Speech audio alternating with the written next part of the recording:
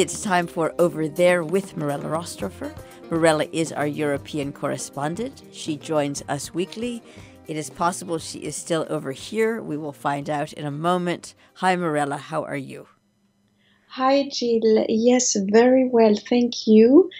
And yes, a couple of weeks longer over here, but of course, with a real European subject this morning about President Emmanuel Macron. We spoke so many times, Jill, about the Yellow Vest movement and the reason for that movement and the consequences to be seen already because of the movement.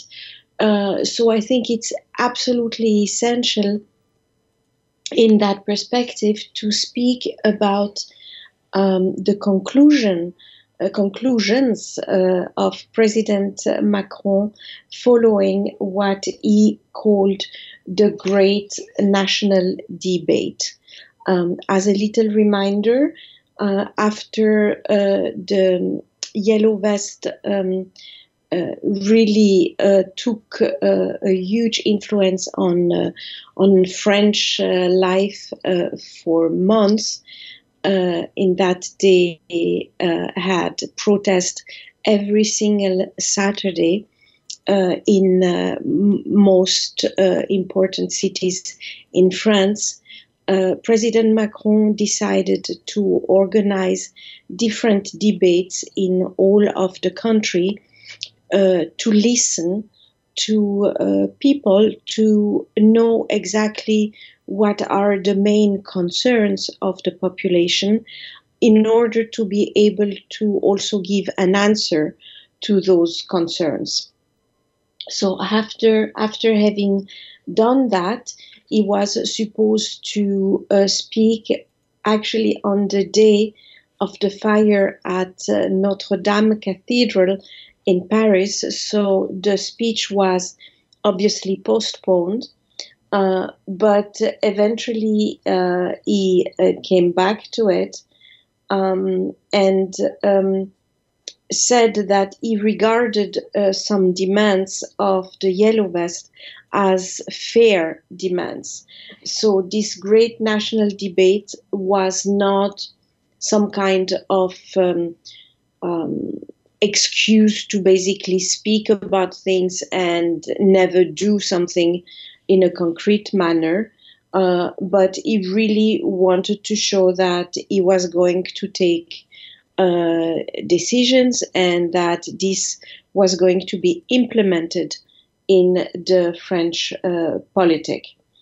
All began, as we know, with a protest against the fuel price rises.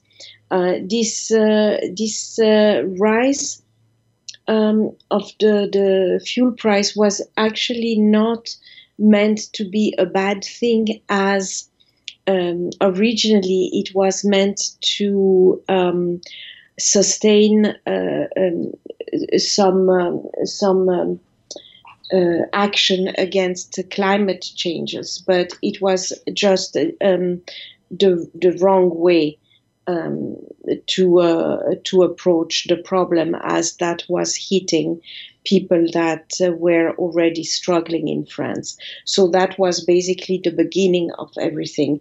Then afterwards, of course, things developed and demands were broader and on a larger scale. His answer to these demands are the following. He does want to make referendums easier. It's not going to be as easy as it is, for example, in a country like Switzerland. France has a complete different political system and it cannot be done the same way. But he definitely wants to help that being a possibility for example, for topics that are extremely important for the population. Now the hurdles and the problems linked to a referendums are so huge that nobody really tries, and this is what he wants to change. Then he talked about the abolition of the ENA, which is still eventually an abolition, because this is not a real promise. The ENA is a school that was formed in 1945 by former leader Charles de Gaulle, but it was supposed to also recruit students from poorer backgrounds, which is not really the case today. And why is that important? It's important for the French people because most leaders, most political leaders are actually coming from that school, and it is considered an elitist school, and therefore not forming people that really understand the protest of the Yellow Vest, for example. So by abolishing such a school, that would be a very symbolic way of showing that the leaders of the future are not necessarily going to come from the ENA, from an elite school, from people that eventually are not completely in touch with the needs of the French people. He also promised to decentralize government, which is very important in France because most important decisions are taken in Paris, and that also creates some kind of a gap with the rest of France, because there is obviously this feeling that what happens in Paris is not necessarily reflective on what happens in other places of the country where all realities are quite different, and obviously the needs then are also quite different. A very important promise is a cut in income tax worth 5 billion. Of course, the first question was to know where the money would be taken from in order to finance such a cut. And President Macron talked about closing companies' tax loopholes, for example, or making some cuts in other budgets. But this is definitely a big amount that comes actually on top of the 10 billions that were already spent last December to answer the beginning of the Yellow Vest protesters. So that would be the financial part. Including also an increase of the pensions, pensions that are less than 2,000 euros per month, which also means, though, that French people will have to work more during working life in order to be able to maintain the pension contributions, because obviously that has also to come from somewhere, and President Macron said that French people would have to work harder.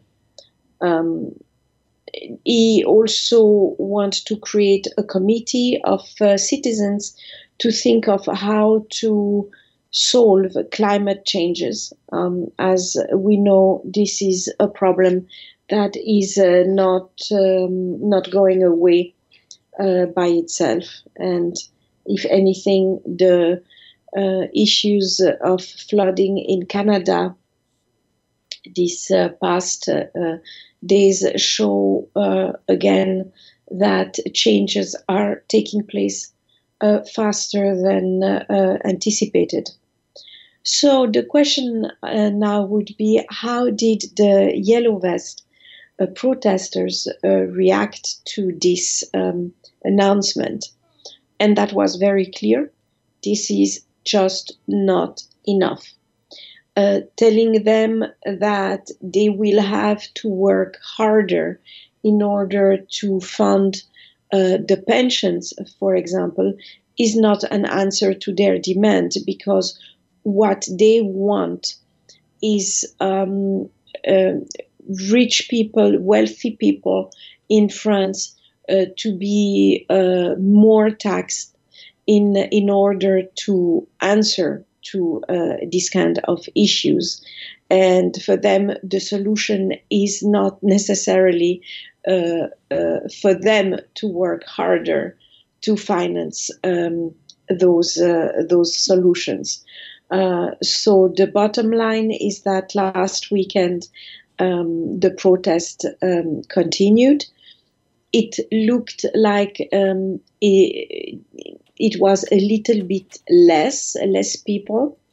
They tried to also get to the European Parliament in Strasbourg, for example, and they definitely thought that if there is so much money from big companies, from very wealthy people in France to donate for the reconstruction of Notre Dame Cathedral, then there must be enough money to help them have a better life as well.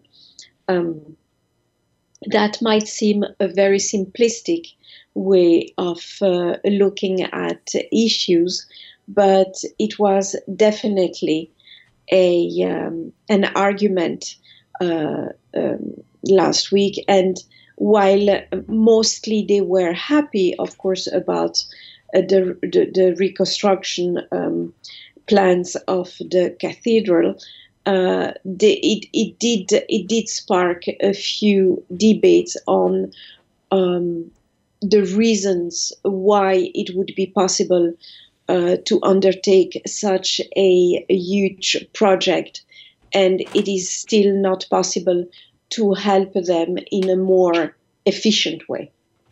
That was for France. Thank you very much, Mirella Rastorfer, over there. My pleasure.